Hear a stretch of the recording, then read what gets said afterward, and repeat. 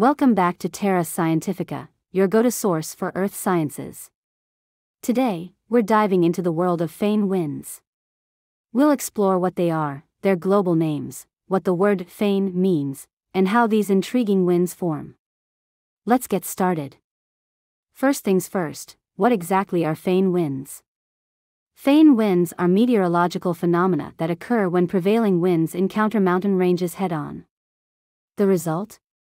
Warm and dry winds on the downwind side of the mountains, making them a truly unique meteorological phenomenon. Now, let's dig into the meaning behind the word Foehn. It's derived from Swiss German, Foehn, which itself has Latin origins, favonius, referring to a mild west wind. Over time, it evolved to represent a strong, dry, and warm wind in the German Alps. So, Foehn captures both its history and essence. These fascinating winds are known by various names worldwide, and as we navigate across the globe, let's explore some of them.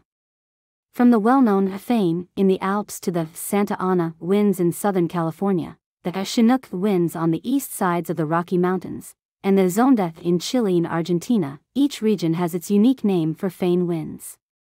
Further afield, we have the Puelche in south-central Chile, the Berg wind in South Africa, and the Lu in the Indo-Gangetic Plain. Even on the picturesque east coast of New Zealand, they experience the Norwester.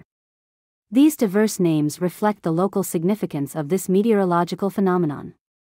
Now, let's unravel the mysteries of how Foehn winds form. When the wind meets a mountain directly, it goes up following the mountain's shape. As it rises, the air pressure decreases, and the air expands, causing it to cool down. If the air has moisture in it, like humidity, something interesting happens. As the air climbs, it cools down even more, and if it becomes cold enough, the moisture in the air condenses, forming clouds, and sometimes rain or snow on the side of the mountain where the wind is coming from. Now, as the air goes over the mountain and comes down the other side, the downwind side, it warms up because it's descending.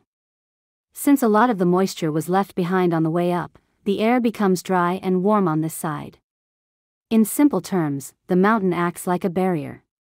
On one side, the air goes up, gets cold, and releases moisture. On the other side, it comes down, warms up, and becomes dry. This process is what we call Foehn winds. Sometimes, there's not even any rain or clouds on the side where the air is going up, so the temperature on both sides can end up being the same for the same altitude. That concludes our journey through the world of Foehn winds. Thanks for joining us on Terra Scientifica. Don't forget to like and subscribe for more exciting science content, and hit the notification bell to stay updated with our latest videos.